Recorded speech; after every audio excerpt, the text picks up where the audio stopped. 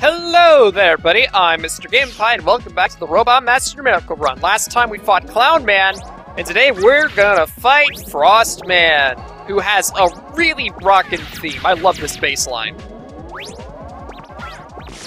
Yeah, now we have quite a few special weapons, and with that, I have actually bought an upgrade from the store. Let's take a look at it. We have weapon, item. Now, as you can see, we have Rush, and this is a thing.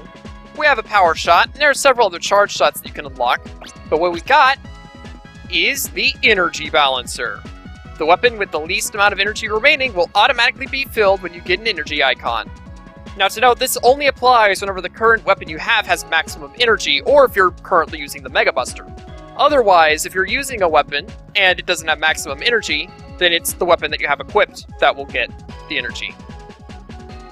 Still, it's one of the weapons that I like to grab. Or, well, one of the items that I like to grab. Speaking of weapons that I like to grab, let's take a look at the Thunderclaw.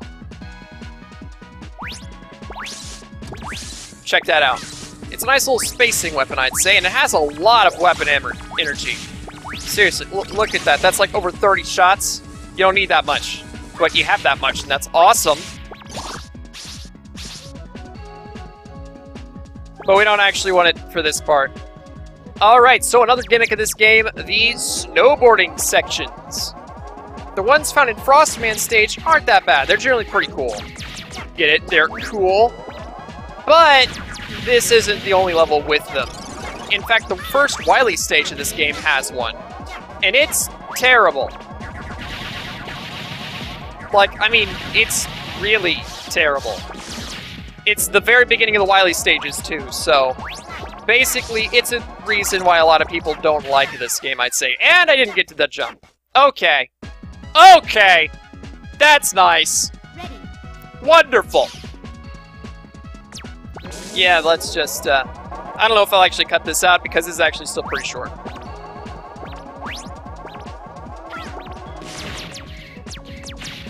But yeah, look at all these penguins. They're doing penguin things. Yeah, essentially, to get all the bolts in this section, the way that you need to do it is by doing things that the little person saying, jump, jump, slide, slide, isn't telling you to do.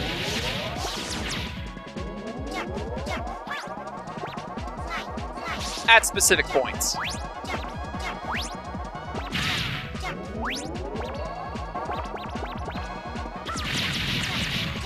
It can be pretty intense. Also, that'll kill you. You know, spikes. So, you want to avoid those.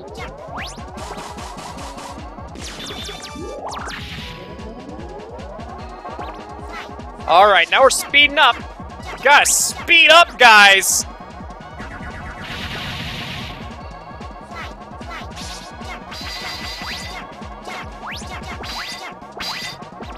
Ah, no, that was the one where you didn't need to jump. Oh well, I missed one. It'll be okay. There are power-ups in the snow at times. And now if I die and get a game over, it doesn't matter, because if you reach one of these points where it does the split in the level, getting a game over will just send you right back here. It's no problem at all. Really, there's like no real punishment for getting a game over in this game. And I don't think that that's a bad thing, all things considered, because it's a pretty hard game. Whoa. Don't do that game. It's not appropriate. Nope. Wait, what am I... I can just... Boom. Technically, you're supposed to, like, you know, use the ice block and then jump on like that, but... Nah, I'm not feeling it. You can just use the Mega Ball. There's no reason not to use the Mega Ball there. You start out with the thing.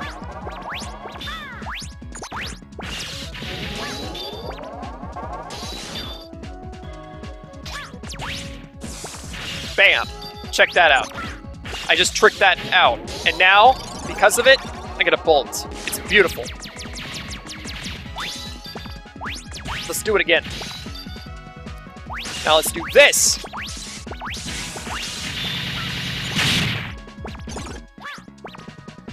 Thunderclaw is pretty powerful. Nope, that wasn't what we wanted. I'll just do this again. That can severely destroy things. Seriously. Tornado Hold, massively powerful. Now this area right here is where we need Astro Crush and Flame Sword. Seriously, we need both weapons to get everything in this area. That particular bolt to the left, that's a Flame Sword bolt.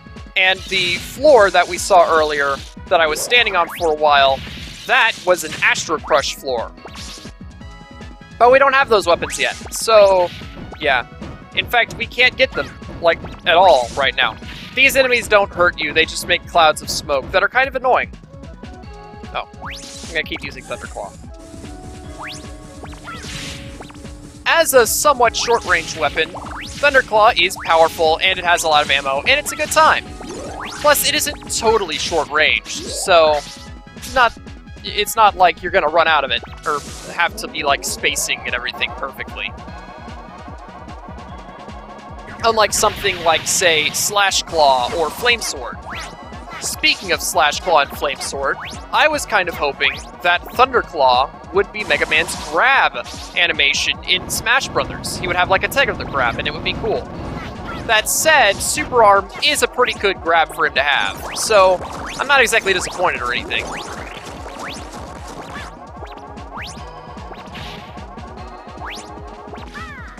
And now we have Frost Man, and wait, no, I don't have his weakness yet. His weakness is the Flash Bomb, and that's not something that I have. So it looks like we'll just have to do this instead. Other than the Flash Bomb, Frostman is actually weak to the Flame Sword, but we can't have that at this point in the game. Like, Flash Bomb, that's a weapon that, technically speaking, we could totally have right now, if we went in a different order. But, Flame Sword, not so much. Oh. Thanks, Frostman. That said, Frostman isn't exactly a difficult boss to fight. Just slide onto this. Okay, or don't. Oh man, it's the Ice Wave! Shooting Frostman with... Oh my gosh, seriously? Shooting Frostman with the Flash Bomb while he is summoning the Ice Wave will actually cause him to be blinded by the shot. And it's a pretty good thing to do. But it doesn't matter because Frostman is dead.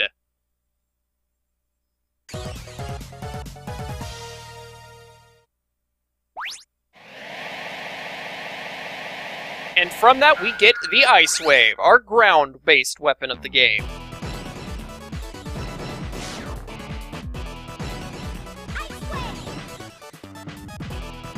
Yeah.